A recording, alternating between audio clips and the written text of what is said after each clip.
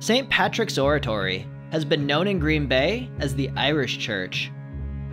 This video will show both its history and its newly restored interior.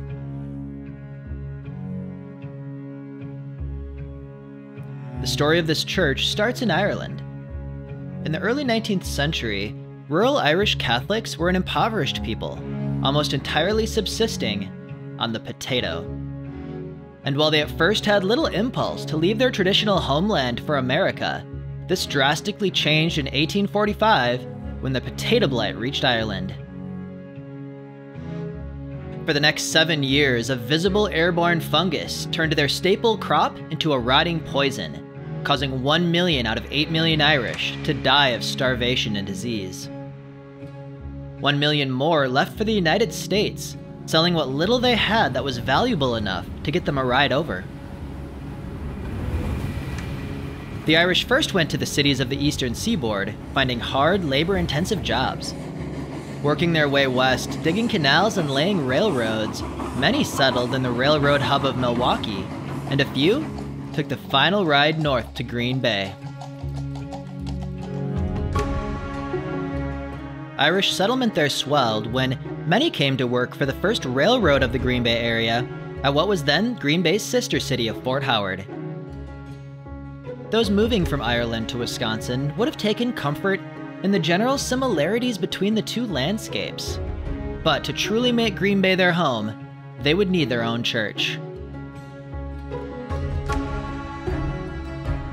Other Catholic churches in Green Bay were each dominated by other nationalities, such as the French Church of St. John's and the German Church of St. Mary's. So in 1866, the Irish of both sides of the river put aside their civic rivalry to build their first church, where the present church stands today.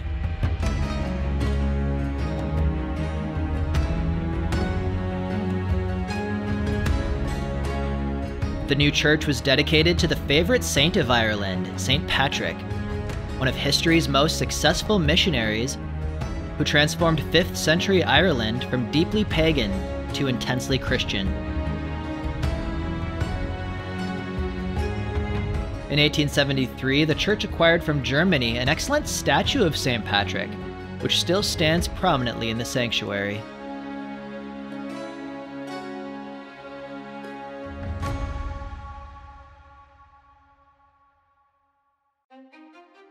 The new church was active in the community, getting involved in charities and in the temperance movement. The St. Patrick's Total Abstinence Society called people to avoid liquor consumption, challenging the notion of wild, drunken Irishmen. Despite these successes, the 1880s was a low point for the parish. The building was becoming run down, and people were complaining that the art was tasteless, the finances were being mismanaged, and that the pews were uncomfortable.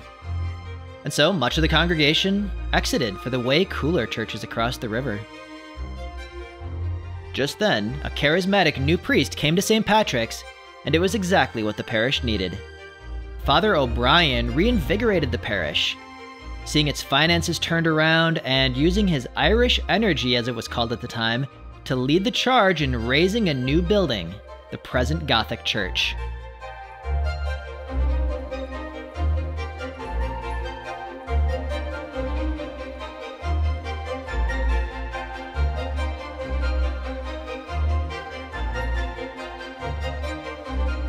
Pictures suggest an amazing original interior, which recent work has magnificently restored to its historical splendor.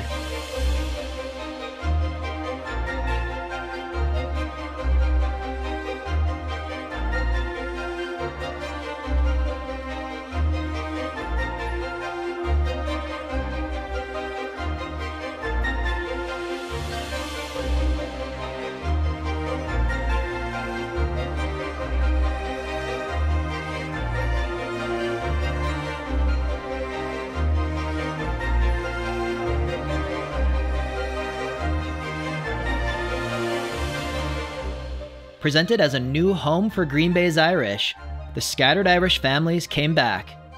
Under Father O'Brien's leadership, the parish even pulled off building a St. Patrick's School, located just behind the church.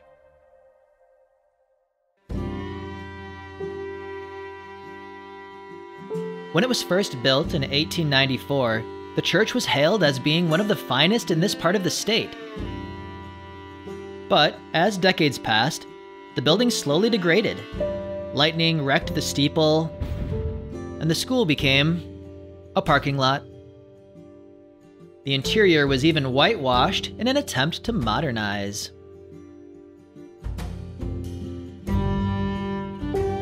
Then, in the 1980s and 90s, a movement began to revitalize the old church, again led by Father O'Brien. Not because he's an immortal Irish fairy, it was a second one. A new spire was added, donated by a parishioner. They moved a giant pipe organ, revealing the light of the large rose window, which they rejuvenated, along with every other stained glass window in the church. And finally, after coming under the leadership of the Institute of Christ the King, a new restoration project culminated in the exhaustive painting of the interior.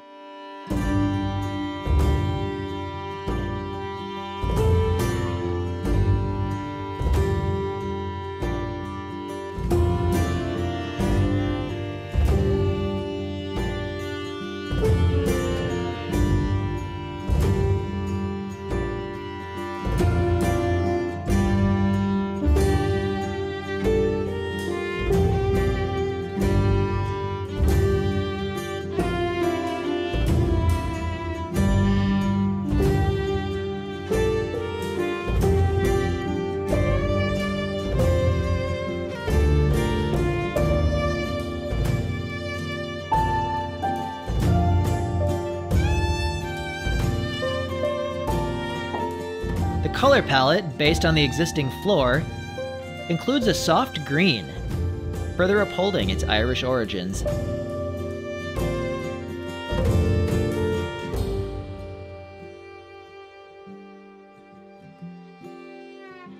Although the demographics have shifted, the parish is currently vibrant, led by the Institute of Christ the King, a society which celebrates the traditional Latin Mass, giving St. Patrick's parishioners yet another connection to the beauty of their past.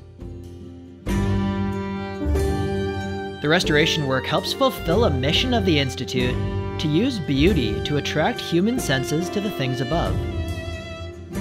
And it shows that the original Irish of Green Bay created something that later generations saw value in continuing.